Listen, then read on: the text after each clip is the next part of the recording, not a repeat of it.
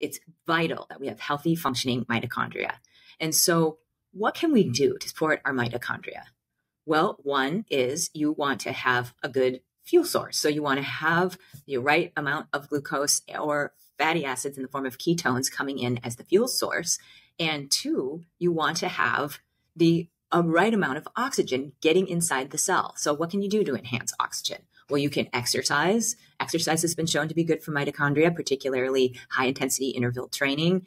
You can go in hyperbaric oxygen chamber where you're really upregulating the amount of oxygen going to the mitochondria. You can exercise with oxygen. That's called EWAT.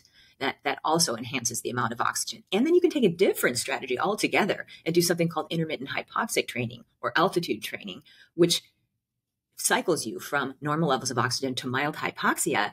And then over time, that triggers the transcription of genes that release products that will enhance our ability to utilize oxygen more efficiently. So it's a different strategy, but the end result is the same. Then what other nutrients and things can be helpful to support your mitochondria? Well, you need NAD as the energy catalyst, and you can do NAD IVs. We have phenomenal results doing NAD IVs in this clinic for people with neurodegenerative diseases, chronic fatigue states, etc.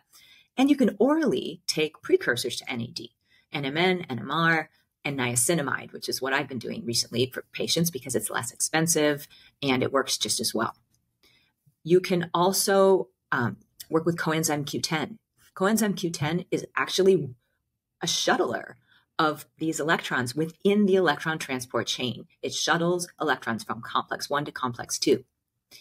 You can do red light therapy. Red light therapy actually helps cytochrome C oxidase, which is another shuttler within the electron transport chain. It's a photosensitive enzyme, and it will shuttle the electrons from complex 3 to complex 4 so that it ultimately can produce the ATP. And then there are other products that have been shown to enhance mitophagy, which is where the body will edit and repair damaged mitochondria and birth new mitochondria. And one of the products that's blowing my mind right now in terms of the research is urolithin A, which is a product that can be produced by a healthy microbiome.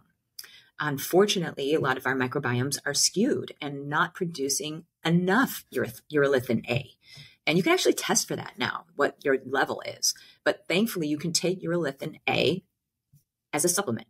I've been doing that for a while and noticing that my energy really improves when I'm consistently taking it. And now that I've seen even more convincing data on it being one of the most powerful inducers of mitophagy, I'm going to take it every day. I already took it today. So I think that's something that's going to become part of my stack in the morning, which includes my Mana product, which has also good data for supporting the mitochondria, the urolithin A, some CoQ10, and then, of course, the lifestyle things that we know to be helpful. The waking up, going outside, letting the light come in your eyes. We know that is the near infrared and red light wavelengths are very important for the mitochondria. Grounding, having your feet on the earth is also important. And then, of course, the daily practice of exercising and eating high life force quotient foods. So I hope that helps. I'm super inspired to do everything I can for my mitochondria. And I think the strategy is working, in terms of helping me to age well and to be as healthy as I possibly can be.